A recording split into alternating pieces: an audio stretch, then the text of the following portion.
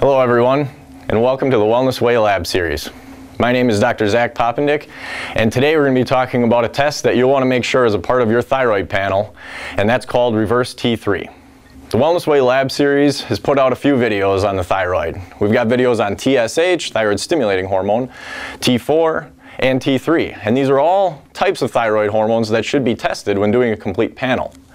So to summarize, the thyroid itself produces a lot of T4, a little bit of T3, and it's up to the body to make sure that it has enough of both of these, because T3 itself is the active hormone, and that's what's going to be acting on our cells and stimulating metabolism.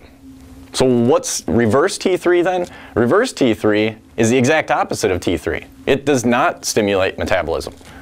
It actually blocks the activity of T3. So is this something that your body makes? You bet. Kind of sounds backwards though, doesn't it? Why would your body want to make something that blocks an active hormone?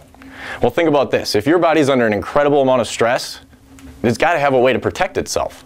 So when we're really stressed out, your body will actually try to protect itself from being overstimulated by those thyroid hormones. So what happens then, if you test your thyroid, you look at your TSH, it looks normal. You look at your T4, you got normal production. And T3, we've got a normal amount of our active hormone. So far everything's normal, but what if our reverse T3 is elevated?